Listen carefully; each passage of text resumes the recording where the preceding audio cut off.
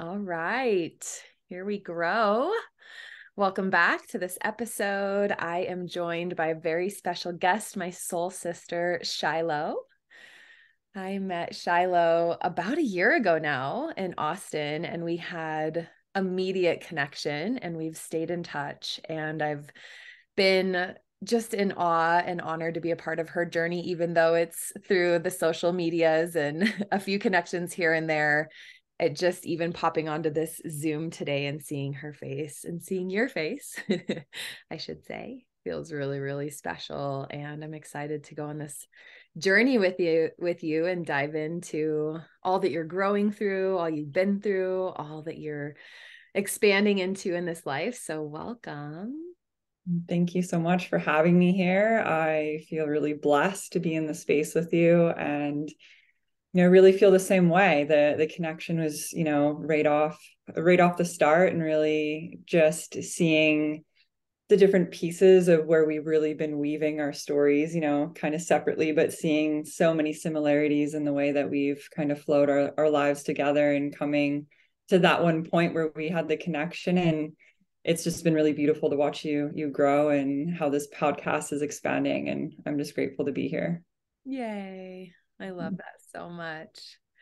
I always start my podcasts with just reminding people to take a few deep breaths and ground ourselves. And we won't lean too far into that because we have each other and we have so much to get through today. But I just wanted to remind everybody and us to take a moment to take a few deep breaths in through the nose and letting it go. Just fully releasing something out the mouth and tuning into the body for a moment and finding gratitude for this incredible life vessel that we have been offered. We are spiritual beings having a human experience, and just feeling this heartbeat and feeling this breath and this life force running through us is so magical. And so just taking a few minutes to connect to your body.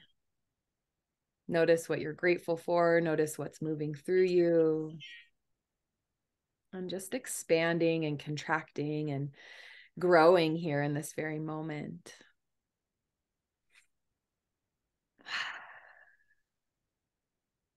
Yeah, and just notice what comes up, and feel free to bring that with us through this conversation, and hopefully that will help you grow and expand as you listen to us and listen to Shylo's beautiful story. And as I was reflecting on this conversation and getting so excited, I thought back to all the things that we have in common. And as we have gotten to know each other, between our love for snowboarding, our love for travel, our love for motorcycles, and this deep love for spirituality and the other dimensions that are available. And I find that to be a really unique mix.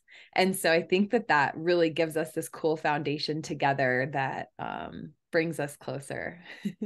I love. Yeah, absolutely. It's, the mix of spirituality and the wild woman. And, it's so fascinating to me as I really kind of dove into my own spiritual journey. I've found this push and pull of getting to a point where I'm really soft, right? I'm finding a lot of stillness. I'm finding a lot of space within me to really expand within myself, and feeling like, can I be both, right? Can I be this wild woman who rides a motorcycle and loves snowboarding and adventure, and still be this spiritual being who can find stillness and can find that inner peace and tap into the multidimensionality that we truly are? And the answer is absolutely. And I feel like I've been on both sides of the pendulum swing, one way to the other, and I'm really finding this balance within, and it feels like true freedom to me. It looks like freedom. It looks good on you. You could totally Yeah, do both. And I love the wild woman, and I love how that can be embodied softly. That is the feminine that I believe that is coming to light, and everybody embodies it, and you can. absolutely. And I think that's powerful. Do you remind me if you have a motorcycle at this point, or you were kind of in between bikes or? Yeah, I don't right now, but I have just been itching to get one. There's a Harley Davidson shop right across the highway from where I live right now, and I drive past it every day. And It's coming soon. I'll say Yeah. that. Motivation. Yeah, Put that on the manifestation dream board. absolutely. It's already there. Love it. Share with us what you're growing through right now and also what keeps you growing every day. Kind of a two-part question. Yeah. I mean, what keeps me growing every day is really embodying my spirituality, my spiritual practice. Mm. I really notice the difference of when I'm in devotion to my practice and when I kind of fall out of that a little bit, right? Life gets busy. Like you mentioned, I travel a lot, so it's hard to find that balance of being in devotion to my spiritual practice. But Mm. the growth for me is really um, learning to find unconditional love and no longer abandoning self. And that is something that I've really been tapping into and growing through and growing with. It's the unconditional love that I have for self and finding all of these little pieces and these layers of where have I been abandoning self? Where am I still maybe people pleasing with others? And this space of, I have a really good friend that has this saying, and she says, when the people pleaser in you dies, the God in you will arise. And I love that so much because it really brings us into this place of empowerment. So that's something personally I've been working through and growing through, is finding radical self-love, no longer abandoning self, and just tuning into where can I be in more of the presence of unconditional love. Um, as I've been diving into unconditional love, I realize that so many humans actually love with condition.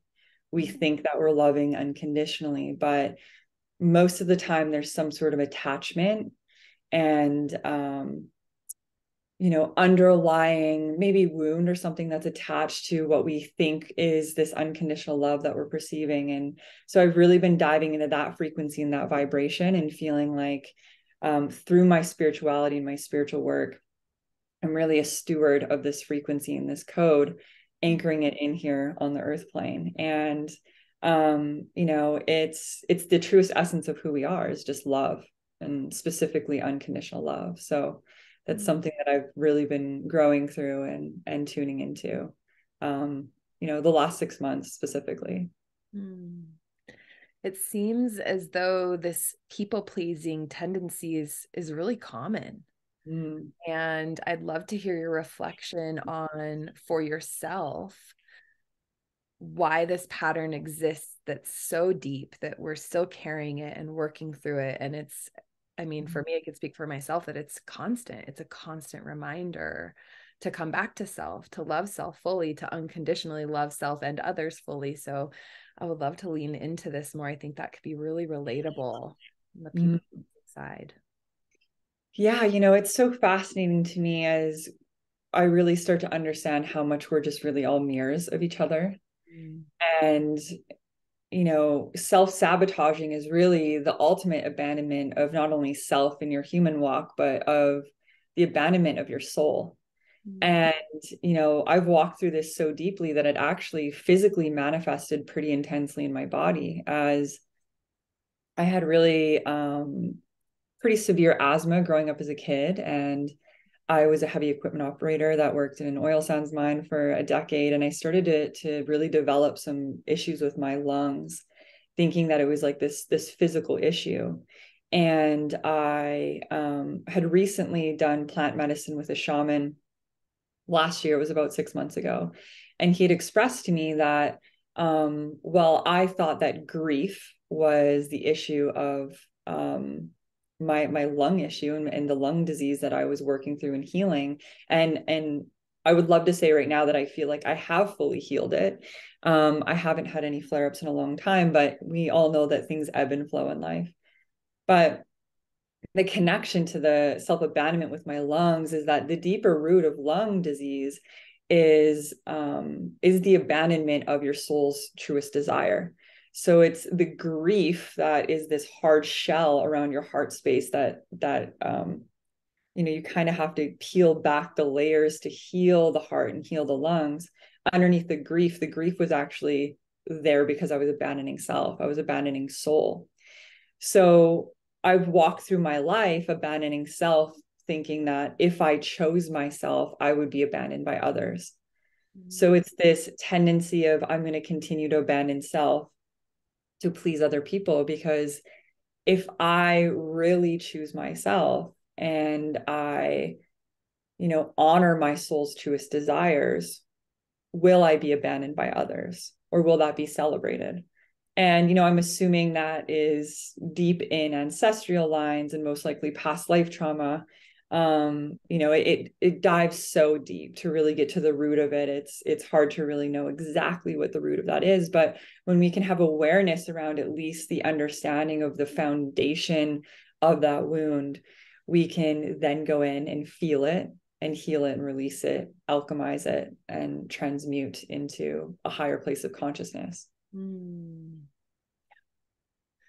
Does it feel scary to go within and just completely love self above others? Do you find a little bit of fear there? Like you're saying that other people might leave you as well if you aren't focused on them fully. And maybe within that, what are a few examples of what you're doing when you're abandoning self? What does that look like?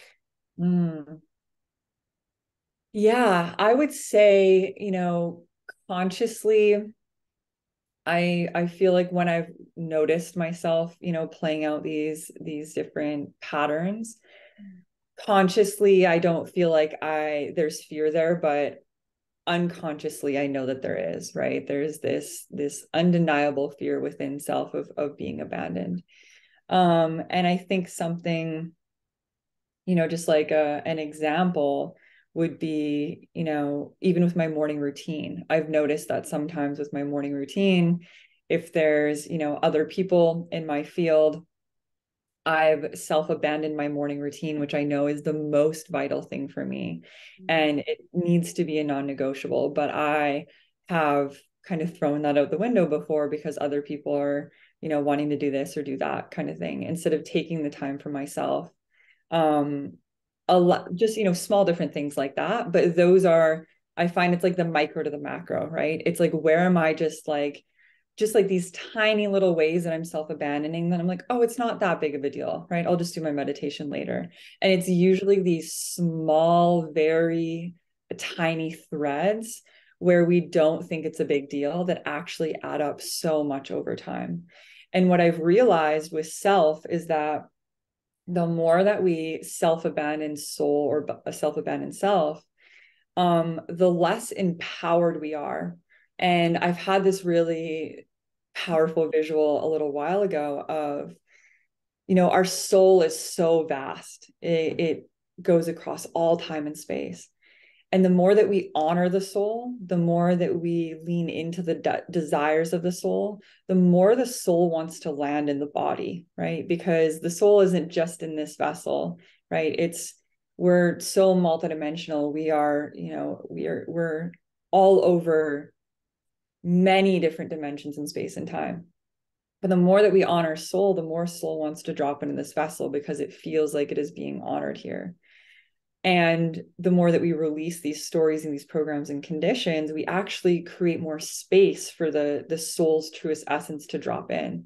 And that is what I've really found in my journey, is the more that I clear these patterns, these conditions, these beliefs, and I truly honor self, even just small adjustments in the morning, like choosing my meditation over anything else, any other noise going on, I feel so much more empowered throughout the day, and I can feel the presence within me where I'm not, kind of out of my body all day. The soul wants to be in the body because it's being honored. It's almost like a devotion to yourself, to your own soul. What's coming alive is this creation of home within. You Yeah. find a deeper connection where the soul feels at home. And when your soul's home, you're lit.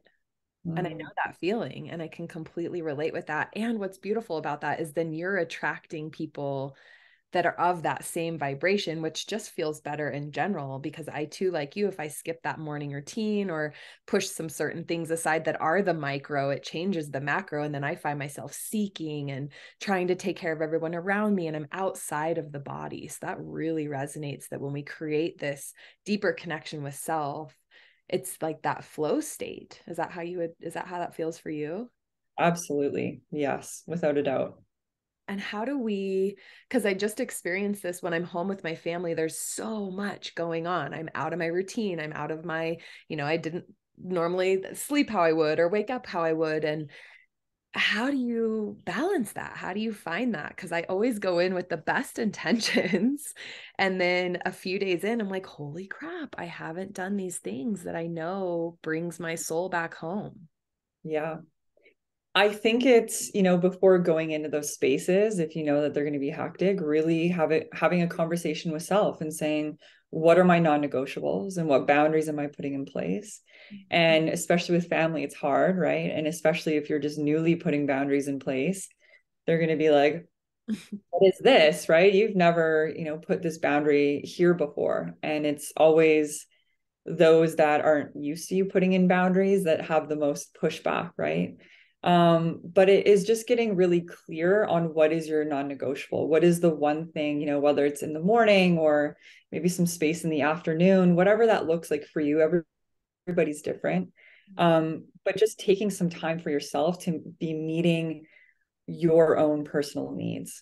And so I think the first thing is getting clear on that and creating a non-negotiable with yourself. And it's easy to get back into these old routines when we're back in these spaces where maybe we didn't have non-negotiables before, right? So we kind of slip back into those old patterns, especially with family. So I think the more awareness we can have going in, the better chance that we have of actually sticking to something. And again, it's the micro, right? The micro adjustments. So it doesn't have to be some big thing. It's just like, what is important for you to take time for yourself each day, and just making sure that that happens. Mm. Are there other pieces that are non-negotiable besides your meditation? Um, I mean, right now I feel like that's the biggest thing for me, is really my practice. I have about an hour practice every single morning, and it is my non-negotiable right now for myself. It definitely has ebbed and flowed and shifted and changed. And I think that's important for people to know as well. That it doesn't have to be this one thing. There's so many modalities out there, and maybe something's working for a month and then it feels like it's not really giving you the benefits, and you find something else and that comes in and you feel like maybe that is working better with you. So it's allowing, just as life, right? We have these different flow states that want to come into our life. So it's honoring what wants to be here now. So right now for me, it is meditation. And an hour in the morning isn't something that I've always done, but I am preparing for a women's retreat where I'm holding a lot of space. So that has been my non-negotiable for the last 30 days for myself. So, and I've been sticking to that, and I'm really proud of myself for doing that, because it's not always easy, especially in the mornings. Yeah. Do you Yeah, I first of all love this idea of being flexible with it, because I know when I first started meditating, I loved the way I felt. And then on days that I would forget or wake up a little too late, I would shame myself, or then like get in that headspace where it almost would make my day worse. Even though I know meditation makes it better, it doesn't have to be a worse day without it. So I really love that idea of flexibility and saying, well, at least I got up and drank my water and got a little bit of sky time before my screen, or something like that, to where we keep going back to those micro pieces that we do know contribute. So it's almost like just awareness of the healthier habits that help us feel good, and allowing it to shift Yeah. and ebb and flow. Yeah. Well, I love that so much that you brought up the shame piece, because that's something that I've really noticed that was something that I used to do. Mm. And a really good friend of mine, she channels, and she had this really powerful channel one day, and it was just her and I, sitting together. And it really connected into this shame piece, right? Of we wake up, we shame ourselves for not doing the thing, and then we feel bad about it all day. And it keeps us in this low frequency. Whereas if we woke up and just noticed, oh, hey, maybe I slept in a little and now I don't have time for the meditation, I'm just going to let that go and I'm going to make time for it later. And it's not that big of a deal. And I'm going to be in love and I'm going to be in gratitude and open the blinds. And what a beautiful morning to be alive, right? And something that my friend channeled was, I was speaking to her, this was a couple of years ago, and I had kind of this moment where I thought I put myself on this lower timeline. And anyway, she was giggling at me, but what she had expressed was, yes, there's timelines and there's infinite possibilities. And, as humans, we kind of get really like maybe in these patterns or this conditioning of a little bit of doom and gloom, right? Like, oh, I didn't do the thing today. And then we have all this shame on it. Where when we start looking into multidimensionality in the quantum field, that we can shift everything in one moment. It's all frequency and vibration. So if we have the awareness that we're bringing in a shame piece, we just are aware of that and we bring compassion to that piece, we let it go, and we come back into our hearts in unconditional love. And that is the micro to the macro adjustment that is going to create the biggest shift in your life. Probably even bigger than doing meditation every day, right? It's like, what frequency and vibration are we in, and not holding yourself in these lower constructs, if that makes sense. Yeah, absolutely. And those moments can happen over and over and over all day. So even if we sit in meditation for as long as we possibly can, I believe and experience that those moments can still pop up. So I love that you're bringing that to light, because it is in those moments where we just hold that little self of ours that was probably shamed at one point back in our early childhood or throughout any time in our life. And that's where that pain point is coming up. And so to reprogram in a way that it's okay, that doesn't make us a bad person, that we're not going to have, a lower vibrational whole life, or, we can start going into that doom and gloom, that it's just a moment. Yeah. And, Yeah. and you have said the word awareness multiple times, which is so important. Do you feel like that's been the key to your shifts, is first and foremost, just awareness of self and thoughts and patterns? Absolutely. To me, awareness is such a big piece of it. When we even look at the definition of consciousness, it's higher awareness. So it's, you were kind of explaining how those pieces are always there. I still have these patterns and subconscious loops and these things that reoccur in my life, right? It's what I found is, as I've gone throughout my spiritual journey, that things have been easier, but they don't just completely, go away. We still have these patterns. We still have these things coming up from childhood. I have things reoccurring from past life stuff that's coming up. So the healing journey is just, it's a life journey. And so it's kind of how we look at it. But the awareness piece is, the more awareness that I can have and kind of bring myself into this higher, almost like an observer effect of, oh, wow, I'm noticing my mind is in a pattern right now. Okay, I'm not going to shame myself for my mind being in that pattern. I'm going to be aware of it and realize that I can consciously shift the pattern that my mind is currently in. I have a stellium in Gemini, so I'm like, there's a lot in my mind. There's a lot of like mind pieces for me. I feel like I'm almost here to master the mind, kind of thing. So what I realized with awareness is, we can go in and we can shift in real time. And that's how, through these micro adjustments, we can really start rewriting the neural pathways in our brain chemistry to then shift the perspective, right? Because everything is really perspective. Are we going to be focusing on, something negative or something positive? And that's not to bypass emotions. It's vitally important to feel the full human spectrum of emotions, but where are we focusing our attention on? And I feel like the human consciousness as a whole likes to really focus on the negative aspects. So if we can have awareness of where we are focusing our attention or our mind, and shift that in real time, that's how we really start to create a new vibrational field for not only us to reside in, but the collective as a whole.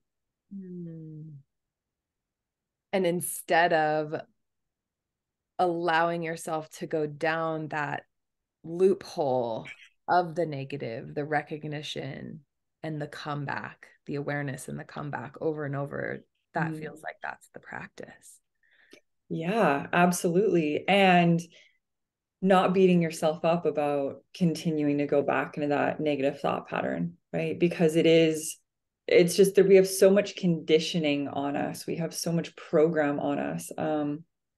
And it's a part of what we're here for, right? We're really here to heal through the trauma and the programs and everything that's been placed on us. And it's, how long has the human conditioning been in the way that it is? So it's not a one and done kind of job. It's not something we can just do overnight. And it really makes me realize, as we incarnate here on this planet, of the strong warriors that we really are, coming down into a paradigm of a lot of struggle. And we're in such a beautiful time right now to be here in the human existence and the human journey of mass evolution on just such a beautiful scale. So it's, even in the dismantling of everything, it's like, how can we see the perspective of, structures are crumbling, but it's to build new, more aligned ones in place. So it's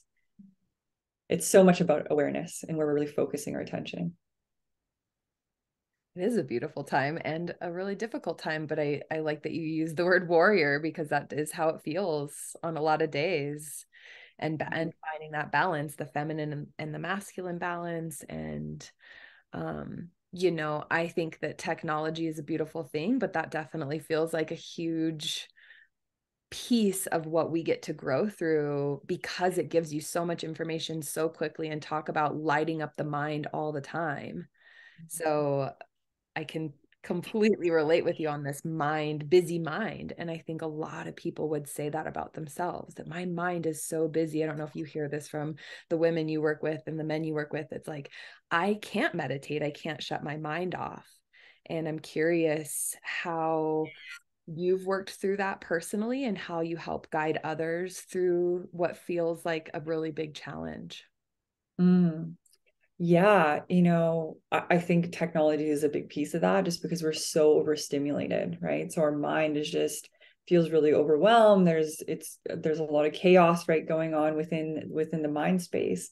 And I think the piece with meditation is, if quieting the mind and getting still within that piece is difficult, a guided meditation might be better. Or something that I've found extremely beneficial to quiet the mind is breath work, because it allows the mind just to completely, it's almost like you bring it into that like theta brainwave state, right? It allows the mind to kind of slow down. It almost puts it in that deep meditative state. Like, kind of like right before you go to sleep at night. It's that in between state, and it can get you into that flow state where the mind quiets down. And of course, flooding the oxygen with body as well, or the body with oxygen as well, can be super, super powerful. So breath work is something that I absolutely love. And I found that to be just a massive piece for me within that. And I also work with plant medicine. So I've worked with just microdosing psilocybin, which I found to be extremely beneficial as well for me to really set strong intention and rewire the neural pathways within my brain chemistry to anchor in the pieces of what I'm really wanting to shift. Love that. Yeah.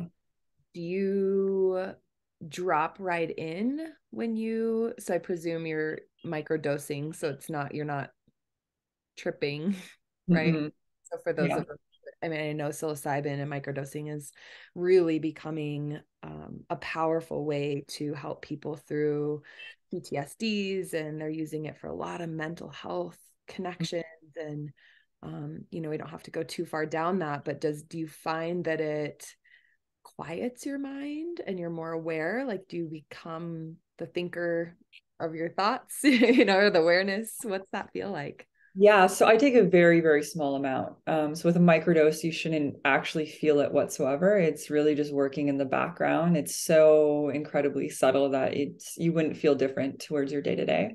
And I don't recommend anyone just go out and try it, of course, right? Like find a guide and a facilitator if it's something that you're interested in.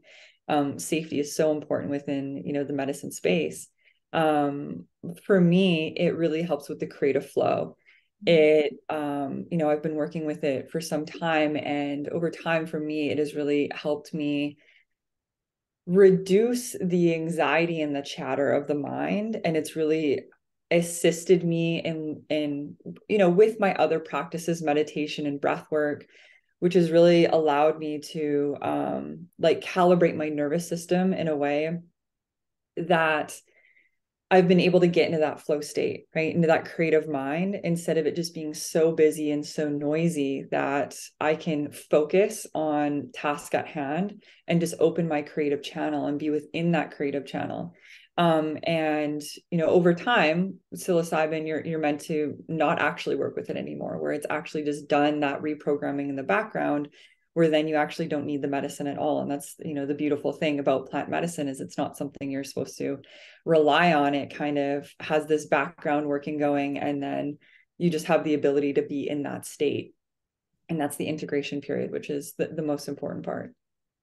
Really important and really powerful, because it's not, you said something that really highlighted that you're using this along with your other practices. This is not a quick fix, just like a lot of pharmaceuticals. I dislike that part about pharmaceuticals is it's like, here's this one pill, you probably need other ones to combat this one, and you're going to be on it forever. So I think that that's where plant medicine will be really powerful in our future, that it's telling us, work this into your rituals, into your healthy habits, and know that once this new neural pathway is formed, once you are finding your soul space, once you are more confident in yourself and the thoughts have, subsided in certain ways, you're not in this worrying pattern, whether that's future worry or past pains. Once you've come to that more peaceful state, you can move forward. It's not Mm-hmm. a forever journey. Yeah, absolutely. Yeah, I only really microdose a couple times a year, and I'll do like a 2 month kind of container, and then that's it. And you really shouldn't need more than that, because again, it's super powerful and yet subtle, and something that just really works in the background, which is a really beautiful part of it. Yeah. Yeah, And with our rituals, right? We kind of absolutely. Mm-hmm.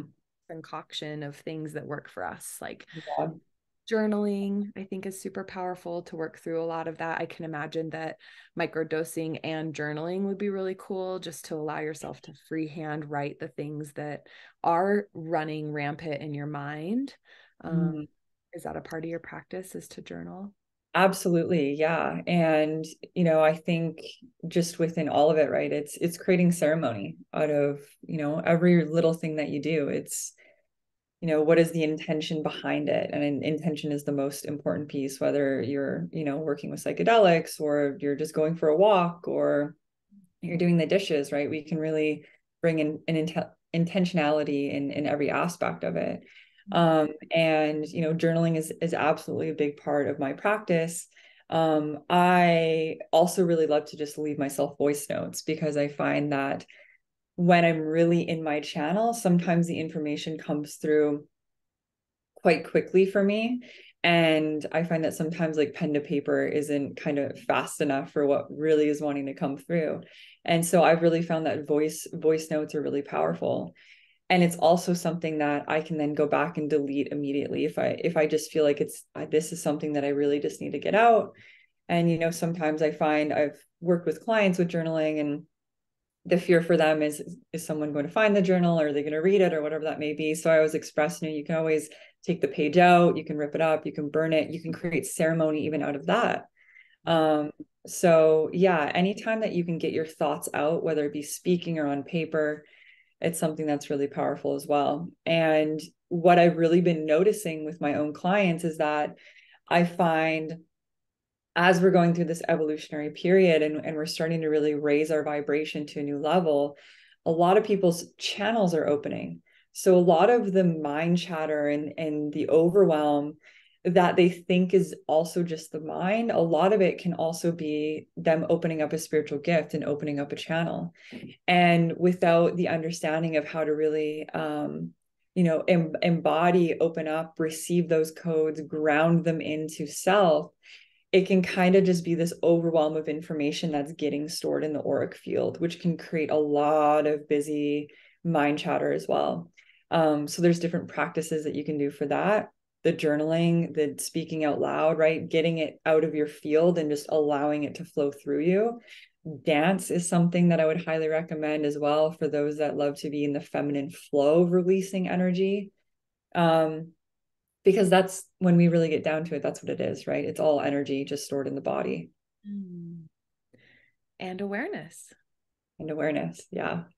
Hearing these thoughts, I heard something once that said, if you're actually aware of the thoughts and thinking about the thoughts, you're in a meditative state, because a lot of the times when you're overthinking, you're not catching on to it. It's just flowing through you. But if you are being more the observer, like you said, that can be a meditative state. And what if there was a way to just allow it to run and then go, oh my gosh, I've thought about that a lot. What does that mean to me? Why does this keep coming up? Why does that event from my past keep popping up when I find stillness? What's there for me? And I think that's a really cool thing, as you're saying, channel. What is coming into my channel and why? And is there a message there for me? Maybe it's not just this surface thing that I think it is. Can I lean into it a little bit deeper and Absolutely. get curious? Like, can we get curious about it? Yeah, absolutely. I would love to talk about your journey to where you're at now. Curious if from a young girl you felt a deeper connection, if you were curious with these spiritual channels, if you heard voices, if you had experiences, and just how you've ebb and flowed, as much as you want to share. Yeah, absolutely. So yeah, I feel like my spiritual connection was very strong from a very young age for me. I was just sharing with someone the other day, my first experience that I ever had really understanding or noticing that maybe I was tapping into something that not only other children weren't, but most other adults weren't as well at that time, is that my first memories when I was 5 years old, I learned how to have an out of body experience. So astral project out of my physical body. And I used to open up portals in my headboard, and I would travel through these portals and go into other dimensional worlds. And so I can remember doing that my entire life. And I actually just had a really powerful realization a little while ago, realizing that as a child, I learned how to do that out of a trauma response because my environment wasn't safe. So it actually didn't feel safe to be in my body. So my soul, basically learned how to exit my physical form, which all of our souls know how to do, right? When we go to sleep at night, we had out of body experiences and we all astral project.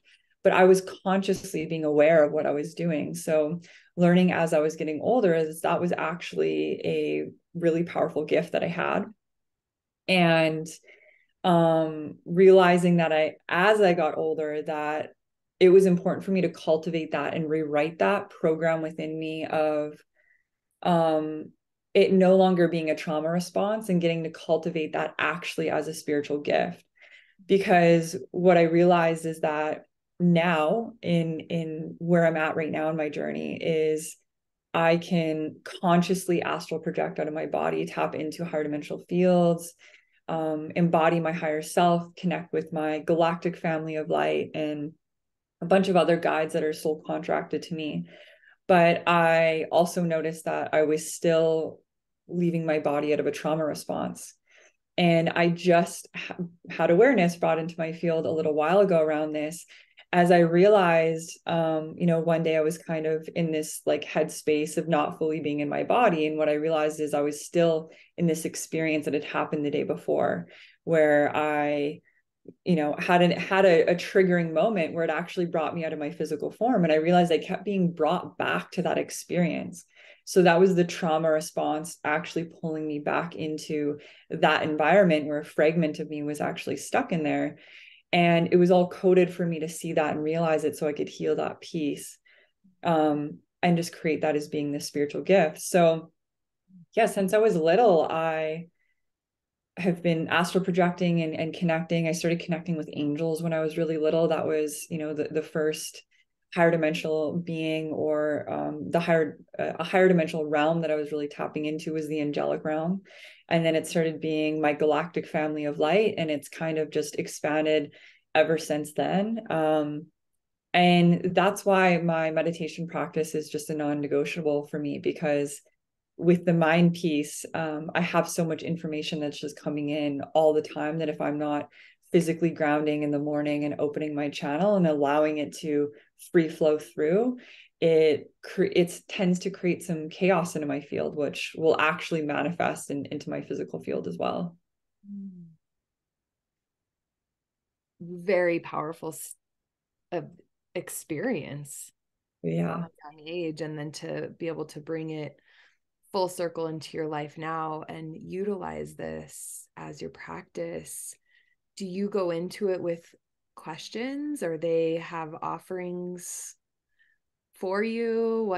I mean, of course, not only to ground and center and align your energy in this meditative practice to help your whole day feel more in flow. What's the messaging there for you? Yeah. I mean, every day it's so different. I feel like, um, some days I just go into ground and open my channel and just ask, what is in my highest and best for me to know today? Are there any specific messages for me? So sometimes it is them giving me messages. And then sometimes I have very specific questions of, hey, I've noticed this pattern is coming up, or, maybe I'm going through a difficult time, or I have a big choice or decision or something coming up in my near future that I don't have a lot of clarity on. I can go up into those spaces and connect and gain more direct access and clarity.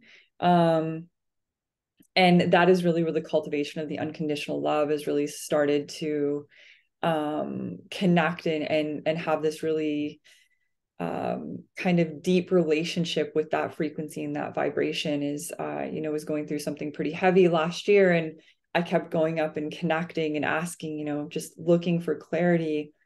Why is this unfolding? And where do I go from here? Just feeling really lost. And I had this really powerful experience where my higher self kind of, kept tapping me on the head and then tapping me on the heart. And the message was, the more that I could get out of my mind and just drop into my heart and take some deep breaths there and shift the frequency of the overwhelm in the mind. And, kind of like we did it in the beginning of this podcast, right? Just taking that moment and getting out of the mind and dropping into the heart and deepening the breath. It's so much shift in frequency. We can open up so much possibility just in those few moments. So that was a big lesson in teaching for me.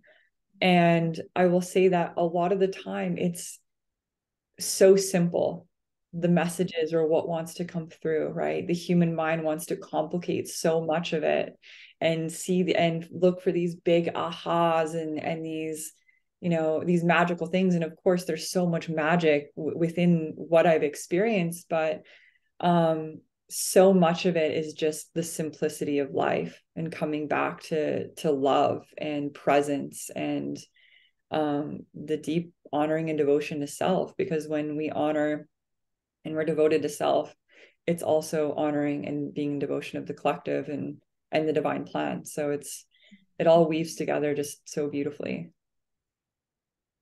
And healing. Yeah, very healing. Mm-hmm. And that self-love piece, and what's coming to light when you are speaking about this is trusting those guides, trusting the voices, trusting, because I think that, even a few years ago, I would have been like, what? This head talk and these guides, and how do you decipher between each, and are you making it up? Because sometimes I think like, okay, I think that there's these moments of, is this voice for my highest good? And how do I decipher between ego and love and guidance and intuition and my actual guides? And so I think that that is a powerful piece that you have made clear, that everyone has guides. And if you're practicing these rituals and coming back to this self-love by not abandoning self, we come into this trusting, loving relationship.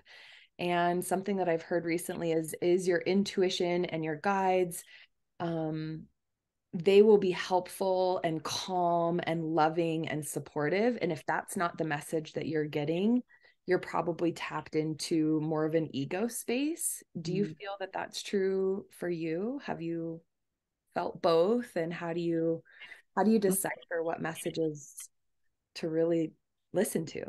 Yeah, that's a really good point to bring up, and I think that is a lot of question. That's a big question for a lot of people.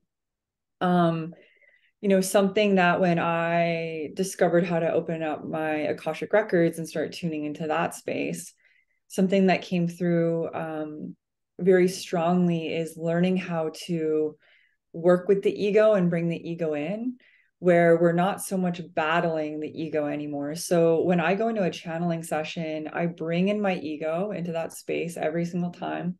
And I ask my ego just to take a seat as a curious student. So within doing that, there seems to be not so much battle with the ego, because the ego is feeling like it's along for the ride. And, I hear so much of like death of the ego. And of course, right, we have these death and rebirth cycles, and that's a very real thing. But what I realize is that even with like personas, right, we have identities and personas and different masks that we tend to create throughout our lifetime.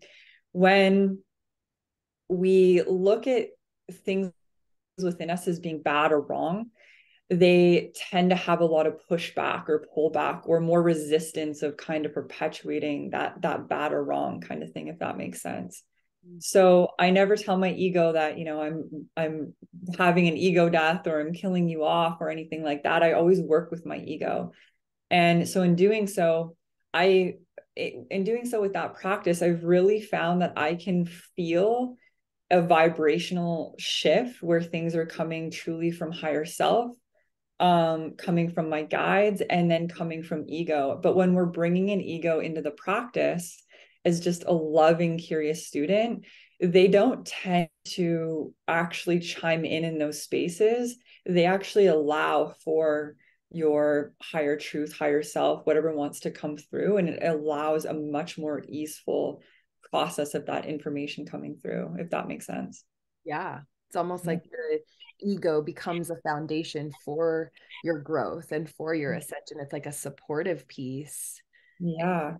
of you repressing it or pushing it away, or death of ego over and over and over. That feels like it's just so low vibrational that if you stay there, how are you going to have enough energy to move towards the light? So I really love inviting it in and Yeah. allowing it to be a part of the process, Yeah. allowing it to be the loudest person in the room or the loudest part in the room. Yeah. And in doing so, in building a relationship, you can really tune in a lot easier to know, okay, is this ego, is this coming from higher self or higher guidance? And when I know that I'm about to have this, death and rebirth and expansive experience in my life, I invite the ego in and say, okay, we're about to evolve together, right? So let's evolve and transcend into higher together. So I actually bring the ego along, and I find that there's not a lot of resistance, right? Because I find that in those pieces, it's almost like I'm just abandoning more of myself, right? There's pieces that don't want to be abandoned, that don't want to be left behind. So I invite all shadow, light, ego personas when I feel like I'm going through this massive transition. It's all welcome, and I bring it all in and give it the option and the choice to expand and evolve and and transcend with me. I'm picturing a flower, and just that you wouldn't take parts of the flower and leave parts out, and it all goes together and it all cycles back into the earth and regerminates and then comes back to life in a new form. And yeah, why would we pick and choose parts of ourselves? And I think that you've probably seen what I've seen of this death of ego and get rid of it and quiet it down and repress it when I'm like lit up by this idea.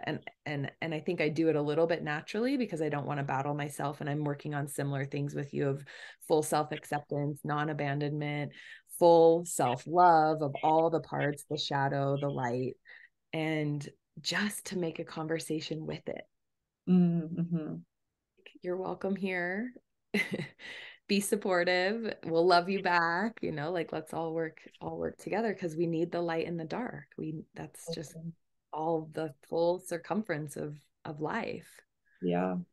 Yeah, absolutely. And, I mean, maybe the death and rebirth of the ego, works for some. So, of course, like take what resonates and leave the rest. But for me, I've done both. And I've just found that when I welcome all parts and pieces in when I know that, I'm ready to evolve or I'm leveling up into this next space, there's zero resistance within it. So it's just what I found to really work for me because like you're saying, right? We're the polarity of all of it. We're the light and the dark and the masculine and the feminine. And we invite all parts in and meet it all with compassion and unconditional love. It's even the shame pieces, right? That we talked about earlier, right?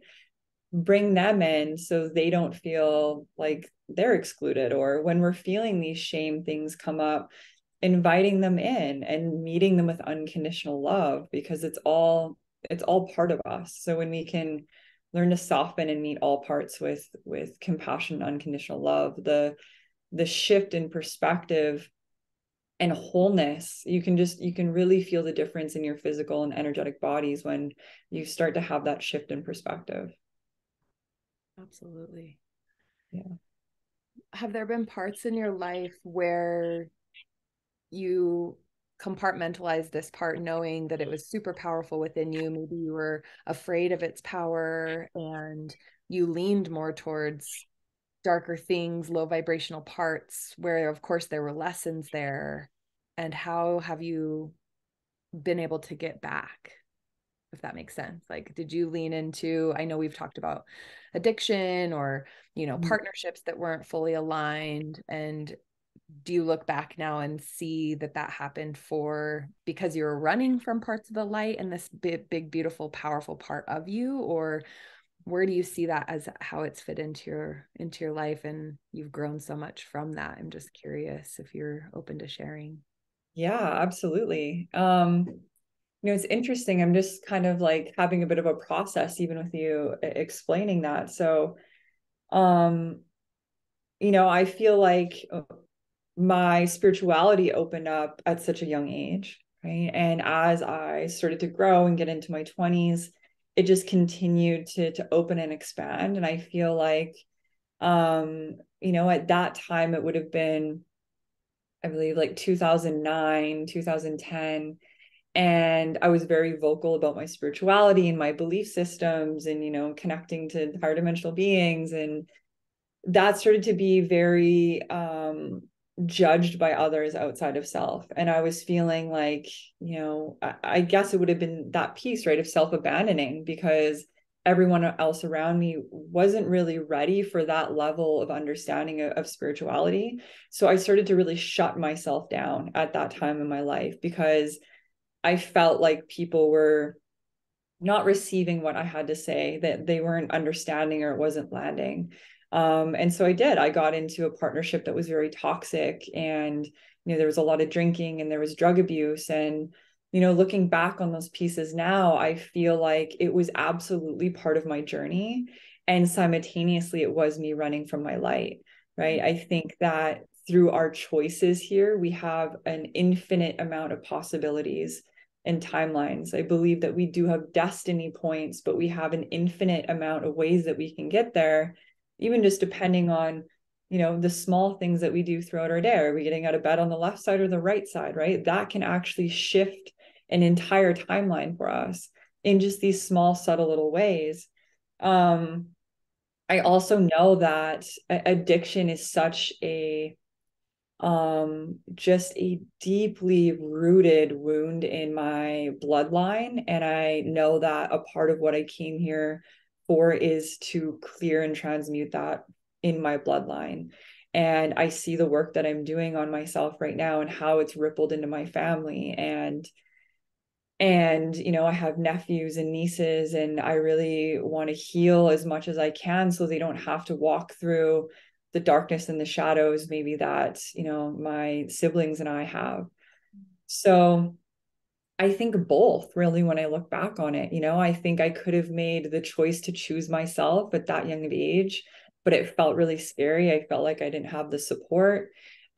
Spirituality wasn't a mainstream thing back then. So it's almost like, as I was getting gaslighted from outside, almost gaslighting self, right? Of, are they, maybe they're onto something, right? Like maybe this is all in my head, or I'm making this up, or because there wasn't the information out there like there is now. There's not the support at that time.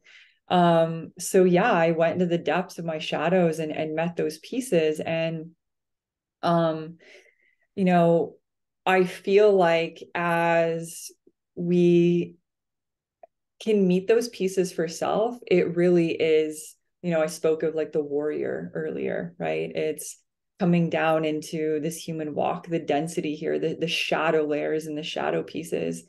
Those that have struggled with addiction and walked that path, I mean, they are warriors. It's not an easy walk to meet those pieces and to, you know, whether you're still struggling with addiction or you've gotten on the other side of it, it's a lifelong walk, and it takes a very strong soul to say yes to a contract of coming into a space of where there's addiction in the family line, and that's something that you've come here to clear or walk yourself in whatever way that is, right? There's so much, there's so many lessons within walking that path and meeting the depths of those shadows here.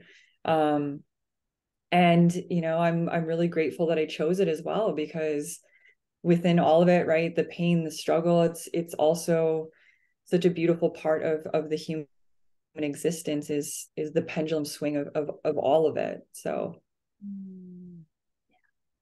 yeah. And knowing and feeling that darkness helps us know and feel the light. Yeah. Yeah, it's, you know, universal law of polarity. This is something that I was just speaking of the other day. It's like feeling the pendulum swing of life, right? It is. It's like, how far can I go into the darkness and pull myself back up into the light? And that's the ultimate transmutation of what we came here to really, you know, walk and transmute is. And that's why I said the word warrior, right? It's like to the shadows of addiction are some of the deepest and darkest in my opinion here on this planet. So, you know, it's, I really see all of those that are in that, and it's not an easy walk. There's, you know, there's a lot of pain and struggle in it, and I'm happy to share my story here because it is, right? It's now that I'm on the other side of it and I see all the pieces and what I've walked through and what I'm still witnessing my siblings that are, you know, still walking through it and very deep in it. Um, you know, it gets to be, you know, as I share my story, it gets to be someone else's, you know, mark of, wow, there is light on the other side of it, and it does get easier. And that is a piece for me that is so important to share of, you know, the more that I've done the work on myself and the more that I've met those shadow pieces and transmuted them up into the light, the easier that it's gotten for me. And of course it's always there, right? Those pieces are always in the background. So it's surrounding yourself in environments where, you know, maybe you're not going to be triggered in those places. And what I found is the more that I've put myself in certain environments and surround myself with the right people that celebrate me in the light and not in the depths of those shadow pieces, it's, those are the places that I've been able to expand the most, and you know, really have been able just to step into the person that I truly came here to be. And you know, and I also get to celebrate my journey to get here, is knowing that it wasn't an easy walk to get to where I am. And I'm sure that there's, you know, still struggle on the horizon at some point, but it doesn't have to be so hard anymore, right? It doesn't have to be completely dismantling. And that's the awareness piece.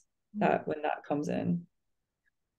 And choice. You're making choices that keep lifting you up. Yeah. The saying, you can't heal where you were hurt.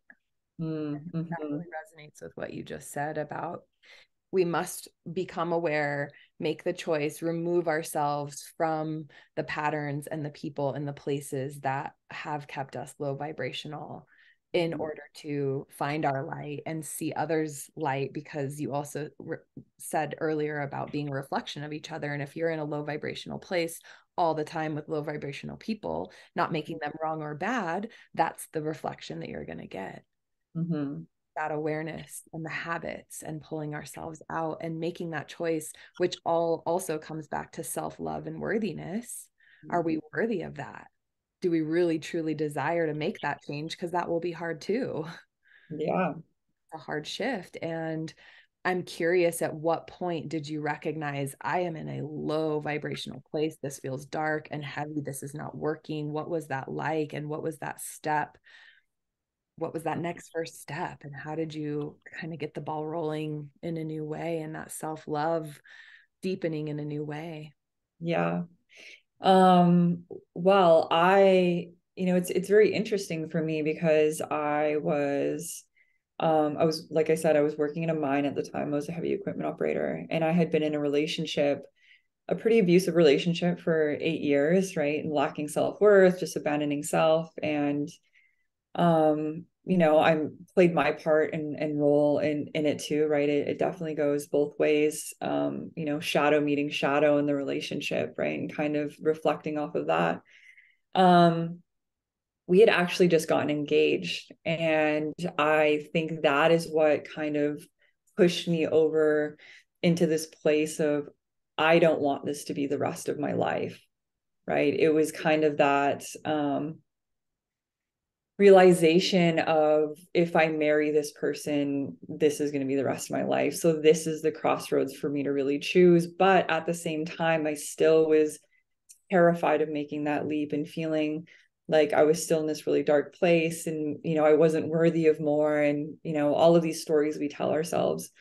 And at that time, I'd actually had gifted myself a medicine journey, and I hadn't done a medicine journey in years. I think it had been, gosh, if I could guess, it probably had been at least like 6 or 7 years since I had even touched a psychedelic at that point. It was more the darker substances that I was tuning into that time, not the ones that were tuning me into the light and higher frequencies, of course, keeping myself low. And in the journey, my higher self came to me, and it still to this day is one of the most powerful experiences I've ever had. She came to me and she said, remember who you are and where your true path lies. And I came out of that experience just bawling my eyes out because I knew exactly what she meant. I was in this place of, am I staying? Am I going? And in that moment, I knew instantly that what she was speaking into was, I had a higher path and a higher calling, which was my spiritual path. And that I was in this place of going to continue to self-abandon. And in that moment, I knew that I had to make a massive shift in my life. So I ended up leaving that partnership. And it was about a month after that I had a very strong message come through, giving me a specific date of when I was supposed to leave my job. And I was terrified of the thought of walking away from my job, because it was security, it was safety, right? We put our safety in everything outside of self and give it meaning, right? Who am I without bringing in so much money a year? And who am I without the safety of this job? It can really dismantle us as people when we lose relationships or jobs or whatever, that we put our value or worth in or safety in. And then I really just started a path of medicine work and stepping into my spirituality and making it a non-negotiable to just continue to show up for myself. And it was a lot of fumbling in the beginning, and it wasn't a perfect, just, okay, I'm hanging up the towel of addiction and, alcohol and the partying and all of the things. But I had a higher vision and I knew my truth and what I was working towards. And I had times when, I fell down and I made mistakes and I went back into old patterns. And it took me a couple years to really pull myself out of that. But every time I would fumble and fall, I wouldn't shame myself and I would just pick myself back up again and bring in the awareness and shoot and create different choices. Um, something that Dr. Joe Dispenza speaks about it is if you really want to, create a different life, you have to completely shift and change everything about it. Right. So I ended up quitting my job. I left the city I lived in. I left my country, completely just left everything behind and trusted with all my heart that where I was being led is where I was meant to be. And I ended up in Austin, Texas. And this is where I've started rooting in and creating community. And it has been a beautiful journey to get here. It definitely has not been an easy walk or easy road. And, I still fumble at times, and because we're still human and walking this journey. And it's the piece of picking ourselves up always with love and compassion and just continuing to move forward in the way that we're being called. It's like the deepest listening and, just having fearless faith in it all. Wow. It's Yeah. really inspiring. And it is a journey. It's not an overnight process. And thank you for sharing that part, because that is the resilience that comes from it. And sounds like the message you received gave you a deep why and something to really keep leaning back into. And I'm curious, if were your main guides still the guides you were hearing and your channels? Did you start to incorporate outside guides and women or men that you were looking up to? And how did that next support system look for you? Yeah. I mean, my spiritual guides, that I connect to through meditation, they've definitely evolved over time. I feel like you the more that you elevate and raise your vibration, the higher aspects of dimensional fields that you actually have the ability to tap in and tune into. So I've had many new guides come along my journey, which has been really exciting and fun. And I feel like you're kind of contracted to different guides at different times that have, certain medicine or information or just a frequency for you to kind of work with at that time. My guides here, I have a number of people in the community that I have here that I look up to, that are just extremely inspirational for me. And I have one spiritual mentor that I've been working with for quite some time that actually is based out of Utah. And she does very similar work as me. And yeah, I think it's important to have people, earthbound and here in the physical realm that we look up to, that we go to for guidance and wisdom, that have, are maybe a little farther down the timeline and have walked some of the path that you're walking now, because they have some of the blueprint, right? And yes, we're all on our own individual journey, but sometimes, someone's story or things that lessons that they've worked through give you the ability to maybe not have to make those mistakes and have a deeper understanding. So as I connect with my guides, my higher self and all of the guides that work with me, it's also very important for me to have people here that I look up to and that I can get on an actual phone call with or a Zoom that can help me work through some of the things that I'm working through. So it's important to have, both and the connection of both. Again, that reflection, Mm-hmm. that in-person relatability. It also brings community into the picture. And do you feel like that only validates the guides you're already hearing? When somebody that's on the human plane says something, you're like, oh yeah, my guides already said that, so this just validates that is the right path. And they work together in that way. Yeah, absolutely. And one of the most special things that I've been able to cultivate while I've been here in Austin, is just this incredible community of women that we gather, quite often. And we all kind of we all know that we've lived many lifetimes together, maybe here or other in other realms. But yeah, it's very interesting. I feel like because we all are mirrors of each other, it never ceases to completely blow my mind, the synchronicities that I see in my physical waking reality to what I'm receiving on the back end of things from higher self and from my guides. And that is one of the biggest things that keeps me going in this forward motion of knowing that I'm in alignment. It's a daily thing for me just to have many synchronicities from my community reflected to me. And yeah, it never stops being so incredibly magical to me. I love that. Yeah.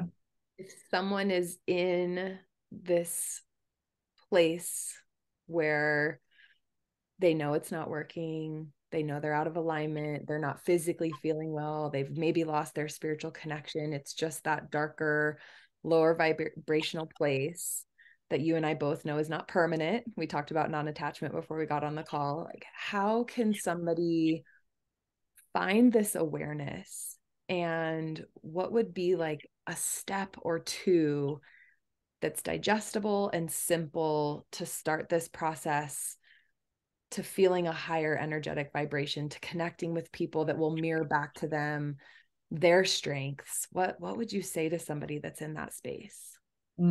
Yeah.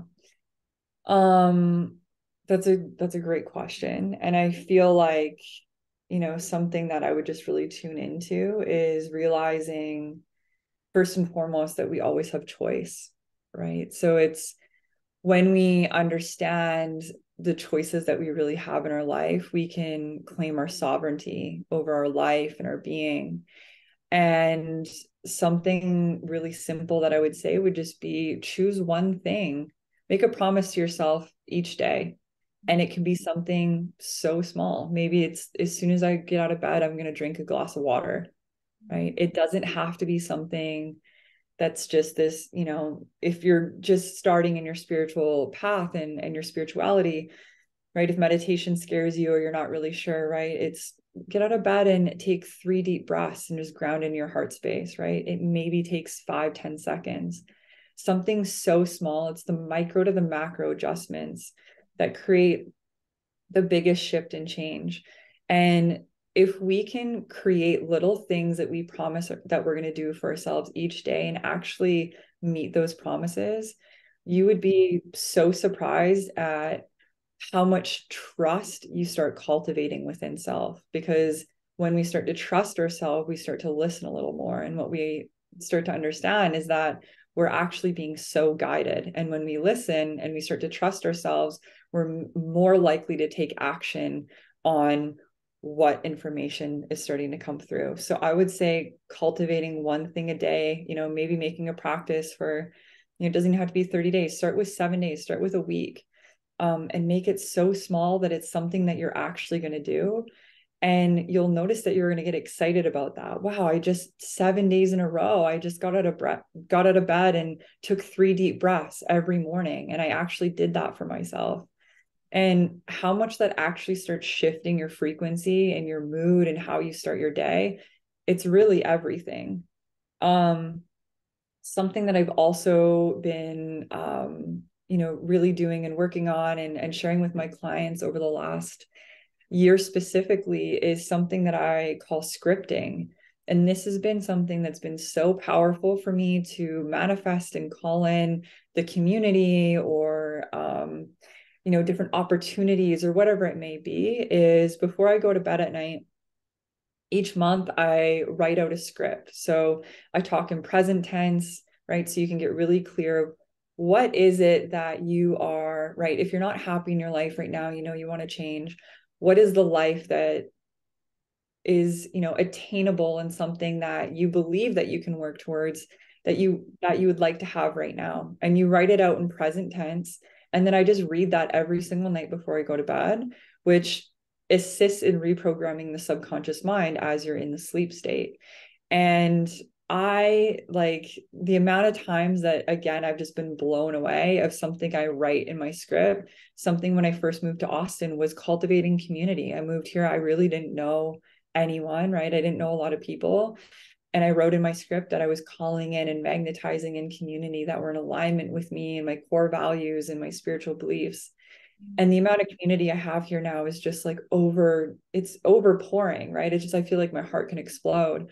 Um, so that's just like a small little practice that I would recommend. And I know that it sounds like, maybe silly or small, but it's one of those things that I've seen just work incredibly well. So yeah, I would say that, and just keeping promises to yourself and just showing up for self is so vitally important.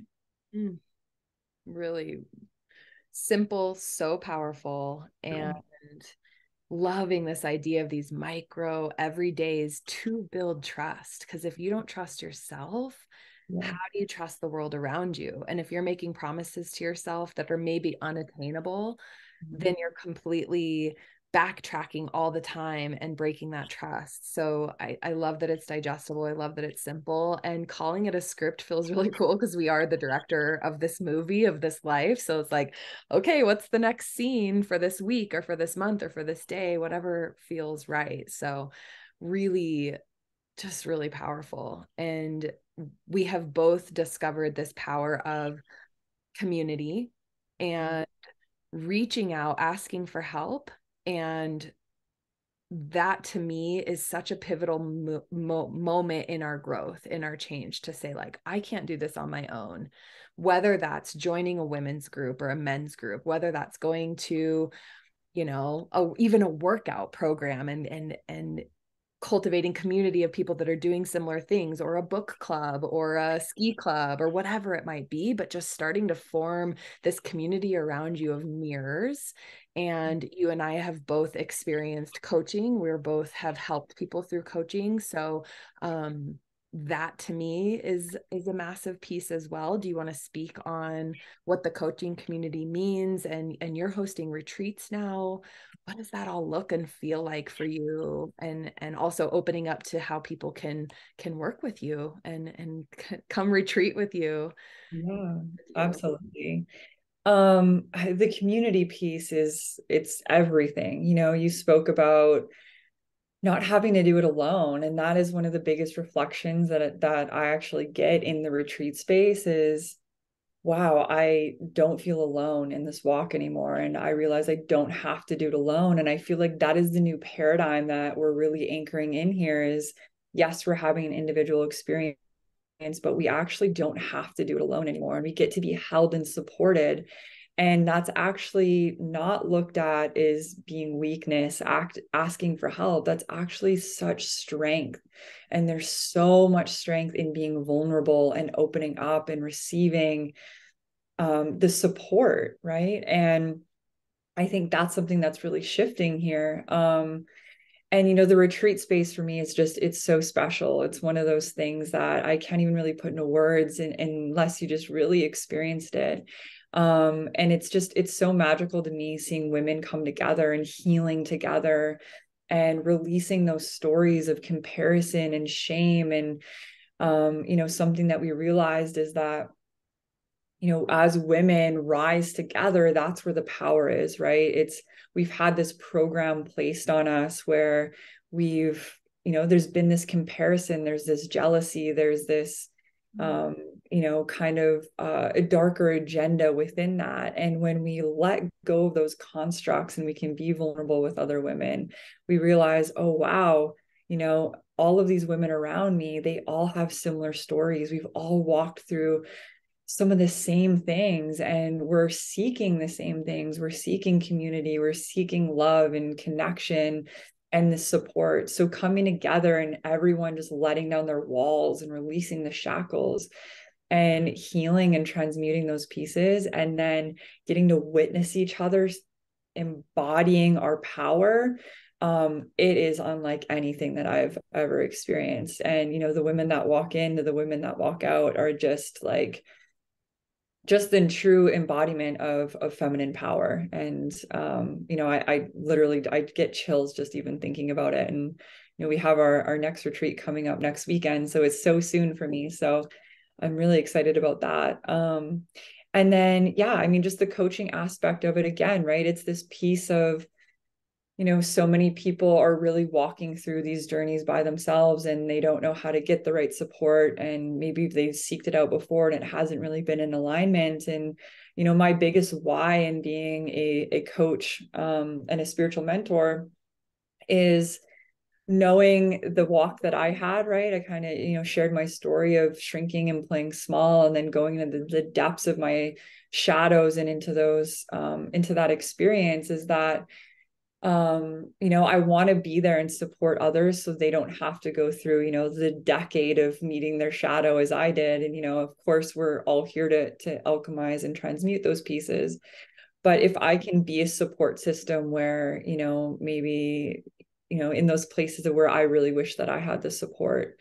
And I get so fired up and just fills my heart seeing people come in being very unsure of themselves and not trusting themselves and, you know, starting to open up their channel and their spiritual gifts, and on the other side of it and just seeing them so confident in their channel and their abilities and knowing their capability. It's again, right, it's witnessing people in their power, and that's how we rise together and that's how we really shift the planet. So it's what I'm here for, and I'm so incredibly grateful, and I feel blessed every day to get to do this work. I love that so much. I love watching you do your work. You have also grown and transformed in the last year, and I've seen that and witnessed that. And just thank you for being vulnerable and open about your journey and being willing to not only share, but then be a supporting factor in others and their own healing journey. I just truly believe and feel that healing the collective is one of the most powerful things that we can do, but it really does start within, because we can't help and support unless we are full of this self-love that we're talking about, this self-trust, this full circle of what you've been talking about. And it's just really beautiful to witness. And I think there's a lot of focus on the feminine and this rise of the feminine. And I want to remind everybody that that resides in all of us, masculine and feminine, and we get to heal the masculine and the toxicity that lies there as well. So bringing both together is an important part of the journey. And this sisterhood wound for women specifically runs really deep. And I know that through my coaching programs that I've been in personally, and cultivating sisterhood like one that we have, even though it feels like very physically distant, like in the heart, it's really close and it feels good. And you have been a part of my healing. And I thank you. I thank you for the light that you're sharing with this world. It's really powerful to be a part of. Yeah, thank you so much. Yeah, I really feel that, and so many of the depths and all of the layers. And you know, thank you also for just bringing up the piece of the masculine counterpart and the rise of the divine masculine. You know, the women can't just rise on their own. There needs to be also, you know, men stepping up and putting in the work and doing the work to heal and become the grounded masculine presence for women to really fully rise in the nature of, you know, their power and what they came here to do. And it's not one or the other, right? We really do get to rise together. So something kind of, you know, that I really had these visions within my meditation practice is there being this kind of pendulum swing of the rise of the divine feminine as we, you know, as we shift the ages. We just came out of the age of Pisces, we're coming into the age of Aquarius. You know, it is said that there's going to be kind of this pendulum swing, but then it's going to balance out, because we can't, you know, it's not in the highest good for us to be one way or the other, right? It's like it really is coming into union, and that's how we find wholeness within self, right? It's the balance of the divine masculine and the balance of the divine feminine, and it's the same reflected out into the collective. So it's really finding balance within and then finding that balance within the collective as well. So That's definitely an important piece to point out as well. Yeah. Well said. And I love the pendulum. Like we are swinging that way, and it does need that, and it does deserve that. And I do really feel this light that's coming to life in everybody that's wanting this alchemy, that's wanting this balance, that's seeing each other for the power that they are, and not in this like manhandling power, this just like soft, graceful, loving, open. And of course, it's not all rainbows and unicorns, although like in my bubble, I would like it to be that way. But you can see the darkness, and you can see, like you were saying, the burning of the systems that are no longer serving. And there will be pain there. There will be struggle there. There will be difficulty there. And the more we stay grounded, the more we have conversations like this, the more we stay with our ritual and see each other and lift each other for the light beings that we are, that's the healing. Mm. And that's the beauty in this life, this human, this Yeah. tough, beautiful human existence. So Yeah, absolutely. And I'm here for it all. yeah, yeah, all of it. Is there anything else that you feel called to share, or you feel do you feel complete? I'm feeling complete. I'm really grateful for this conversation. I feel like, we covered a lot of pieces and places, and um, it's important to share the truth of it all. And I'm just grateful that you've given me this platform to come and share my story, and hopefully connect with even just one person of assisting them in their journey. I mean, that's, like I said, it's what I'm here for. It's good to focus on that one, because I Mhm. think it gets overwhelming. But one person, that's a shift. Yeah, that's And everything. everything. Yeah, that ripple effect is everything. So begins within. Absolutely. Thank you for doing the work. Thank you for being here. Such Yeah, an thank you honor. so much. Love you. Thank you. I love you as well.